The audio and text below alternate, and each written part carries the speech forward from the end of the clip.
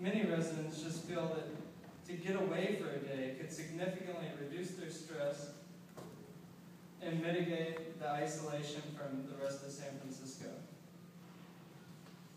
Recommendation 4. Support relevant and engaging outreach to inform individual residents about available mental health services while working at a community level to destigmatize and demystify mental health care. The provision of on-site clinical mental health services within public housing sites is viewed as critical by researchers. Both on-site and off-site services need to increase community presence and education. Outreach is necessary to inform residents of services offered and how to access them.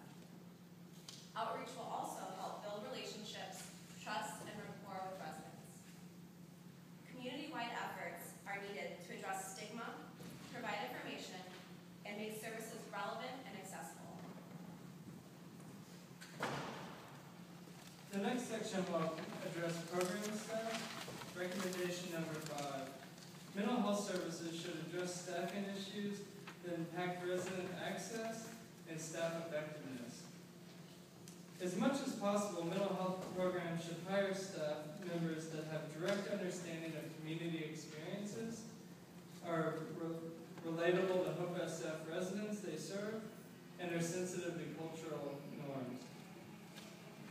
Also, they should ensure consistent staffing, and the use of temporary clinicians and interns should be minimized. All staff should receive support for their own stress and traumatic experiences and participate in training on trauma-informed approaches. Using all these approaches will work to minimize staff turnover and allow for residents to connect and build trust with staff. One mother said that residents just need someone to talk to them, someone they can just open up to, not feel like they're being judged, not like a therapist or, I don't know what you consider that, but somebody that they can honestly just talk to, let it all out, and be real with.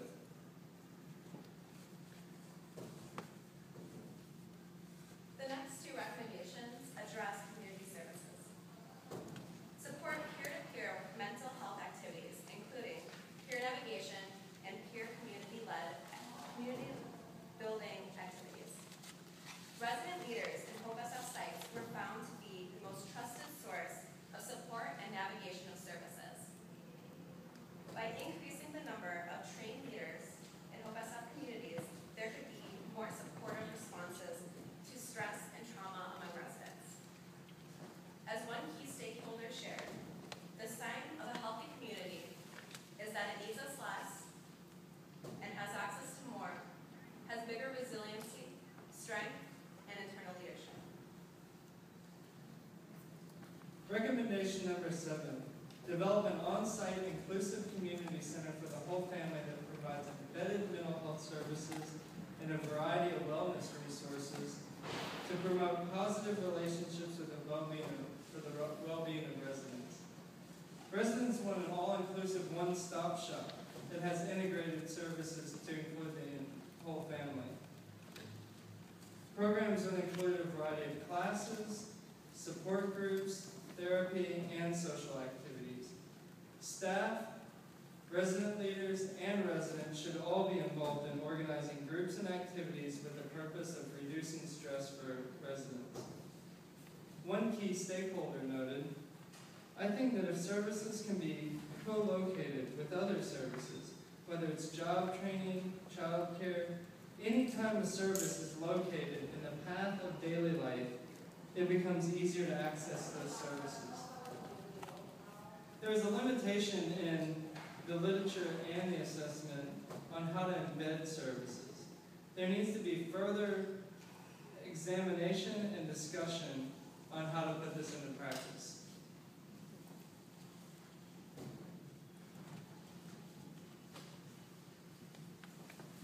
So our last recommendation is about individualized services. Provide case management to all Hope SF families in need to assess their ongoing needs, improve service planning and coordination, and promote sustained mental health and well-being. A number of key stakeholders identified individualized case management as a way to bridge the gap between residents and services. Ideally, there should be one case manager for each family to provide a deeper needs assessment of that individual household. One key stakeholder explained, resources aren't always matched with where the needs are. It is important to evaluate the needs and particular specialties of the provider so there is a match. Being able to improve the links between residents and services is a way to improve ongoing care. Additionally, case managers can also bring services to individual family members, and in that way, they can help to support the entire family as a whole. So that concludes our presentation. Thank you all for joining us today.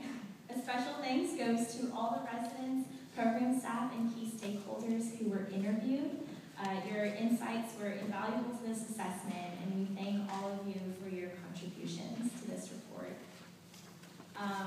And special thanks also goes to these groups and organizations for their commitment and their time to this report.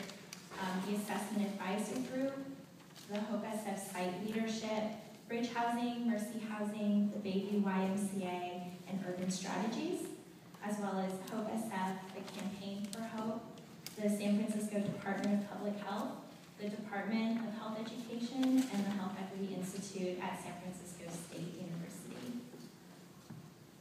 Working on this assessment has been incredibly impactful for all of us students.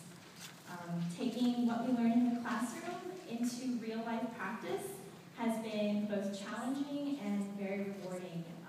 So a special thanks goes to our instructors Jessica Woolen and Sarah Wong King. Without you, we don't think this report would have come out as well as it did. And thank you to all of you for being here and for all of your support and commitment to us and to this project and to the children and families of Hope SF.